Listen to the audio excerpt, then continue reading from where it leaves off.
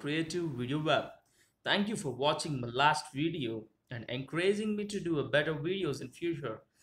In this vlog, I like to present you some more features which are hidden in your WhatsApp. So, take a look to know them. At first, if you want to cancel the text which you have typed in your text bar, so kindly follow this procedure. Try to search a symbol or a character called negation and followed by the text. See here, I want to take a text called WhatsApp and followed by the same symbol called negation. So here you can find the WhatsApp is completely cancelled. So by this procedure, you can cancel the text which what and all you typed in the text bar. So secondly, if you want to highlight the text or to keep it in the bold, the following procedure helps you. Uh, Type a character or a symbol called star followed by the text called WhatsApp and end with the same symbol, it's star. By this you can see the complete text which I typed in the text bar, it's bold up. And while coming to the third part, I just want to explain you how to change the font style of your text which you typed in the text bar. So here, for example, I'm typing a text called WhatsApp with followed by the characters or symbols called underscores. So here underscore with followed by the text WhatsApp and ends with this same character called underscore. Here you can find the complete text which I typed in the text bar, it changed or converted into an italic format style.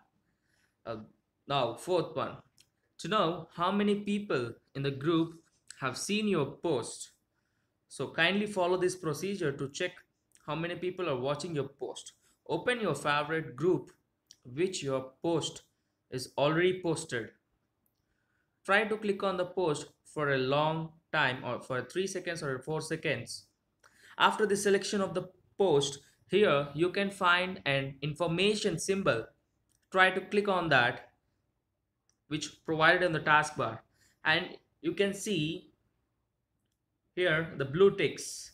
The blue ticks refers how many people are already seen the post and here the gray ticks refers the people yet to watch the post. While coming to the fifth point, you can also have settings like privacy, last seen, profiles, status, block contacts. So I just want to explain you now regarding the privacy. Go to the settings and you can find an Dropbox called an account. Click on that and here you can find a total 5 types of settings. The first one, it's called in privacy. Click on that. Here you can change everything. For example, last seen. In this you can find everyone, my contacts, nobody. So whatever you need, you can click on that and automatically the last seen change for then everyone. The same way, if I go for a profile photo, if you wish to show your photo to everyone, click on that and everyone, and the photo can seen by everyone. Or else if you want to change only for my contacts, in the sense what are the contacts you have changed in, I mean saved in your WhatsApp, they can see this profile photo and it's changed to my contacts. And well, here the next one, about.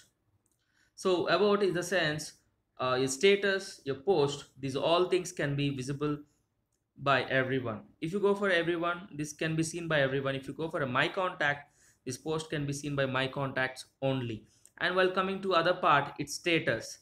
While coming to status, if you want to keep it is in a privacy mode, you can go for only share with some of the people, or you can select the people whatever you like. So here I'm going with some more, I'm selecting it, and if within a tick mark, the status only showed to the 3 contacts which I have selected. And if you don't want to do that, go with the my contacts, except selector those who all are not, you're not liking to show the status, click on that and go for the tick mark. Here you can find only other 3 contacts can't see the status remaining and all. So if you want change again, go for my contacts and click everybody in your contacts can see your status. By this, you can change your settings in your WhatsApp. Or the next one, to check how many people have seen your WhatsApp status. So go into the status, uh, and you can find a three dots on your my status. Click on that. Here you can see a eye symbol, and here you can find a eye symbol. Click on that and you can see how many people are seeing your status. So here, this is my status which I updated 1 minute before. If I click on that eye, I can see the first one 3 minutes ago, the second one 8 minutes ago, and third one 9 minutes ago. By this, you can know that how many people are watching your status and the time status and everything. And we'll come into the last and final one. It's how to use WhatsApp on desktop. First, open your browser and then type or search in the Google called WhatsApp Web. And there you can open a WhatsApp Web within QR, a setting called a three dot. This is three dot. Try to click on that and you can find WhatsApp Web. By clicking on that, you can find a camera or an QR code scanner which already activated. By scanning the code which on the desktop, you can use your WhatsApp. Then finally, you can use your WhatsApp on your desktop PC. Thank you for watching this vlog.